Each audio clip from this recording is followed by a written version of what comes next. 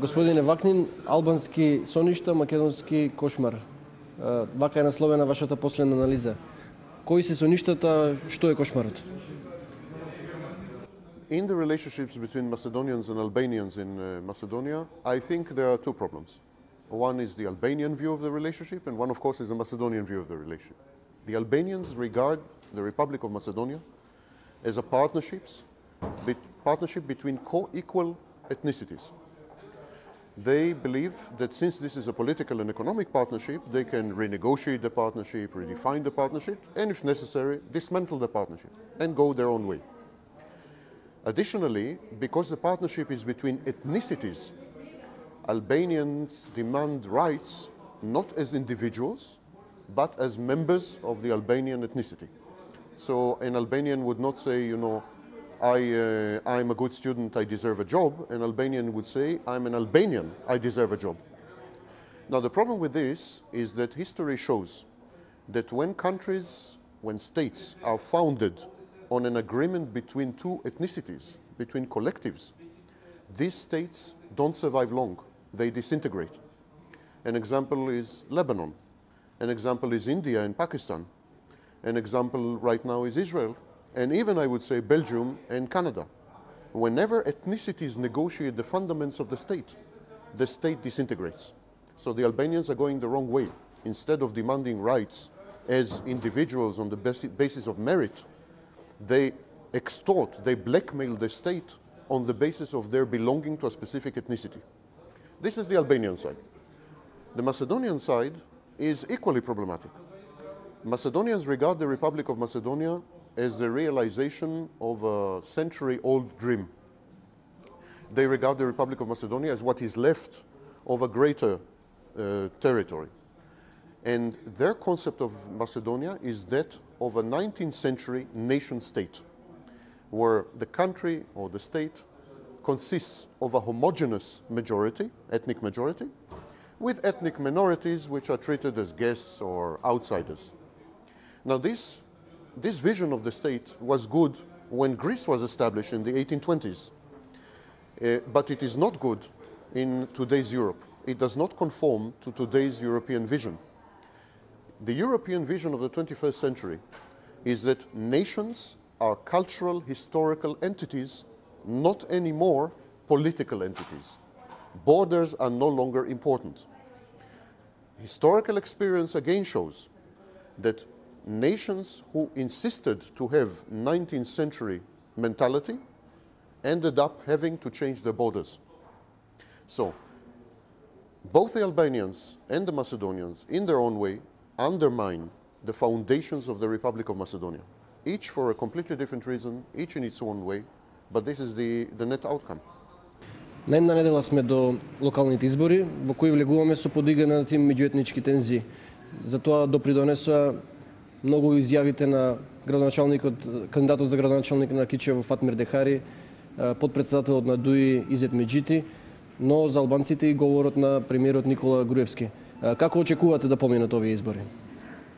I think the elections will pass peacefully and they will be relatively fair and relatively democratic. I don't foresee any serious unrest. And the reason is that internal political developments in Macedonia are determined and dictated by the international community, not by local politicians.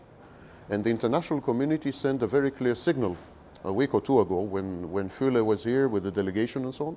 The international community sent a very clear signal that these elections must go forward, that everyone must participate, that they should be peaceful, the results should be accepted, and they should be relatively fair. Since there is no internal politics in Macedonia, all internal politics are dictated by external forces. Macedonia, in effect, is a protectorate, not a state. Since this is the case, then I think the elections will go as the European Union wishes them to go. Освен овие прашања, Македонија има уште едно сериозно отворено прашање кое ја кочи во интеграцијата кон ЕУ и НАТО, тоа е проблемот со Грција за името. Очекувате ли некакво придвижување на овој спор и негово скоро затворање? The weaker Greece is, the deeper Greece sinks into a crisis, economic or otherwise, the worse are the prospects for the solution of the name issue. only a strong Greece can reach an agreement with Macedonia about the name issue. Macedonian glee, Macedonian joy and happiness that Greece is collapsing is a complete misreading of the situation. Macedonians should have been very sad and sorry that Greece is collapsing, because this means that the resolution of a name issue will be postponed indefinitely, and with it, Macedonians' EU accession and NATO accession. Поради овие политички прашања што ги имаме проблеми, никако економијата да дојде на дневен ред во државата. Македонија е една од најсиромашните држави во Европа. Долги години ги следите економските процеси во држава. Како во моментов ја оценувате економската состојба? Economy is not bad, it's not good, it's in complete stagnation. It is stepping in place, it's in place. Foreign direct investments have dried up, essentially. What we have is replacements of equipment and so on. Some foreign investors are considering to withdraw completely from Macedonia. Macedonia's problem is not its economy. Macedonia's problem is its geopolitics. The people are escaping from Macedonia, including Macedonians, but also foreigners, because they don't see any prospects. They don't see Macedonia integrating with the EU. They don't see Macedonia becoming an integral part of the region. They see the relationships deteriorating with Albanians, so Kosovo and Albania are out as markets. Serbia is Serbia, you know, it's going its own way, and the integration with Macedonia is less and less. And as long as Macedonia does not become an integral part of Europe, it is not an interesting country, economically. And this is the source of the problem. Macedonia is a country alone, does not have a critical mass of internal market. The internal market is too small, cannot support an economy. Macedonia is not a viable economic entity.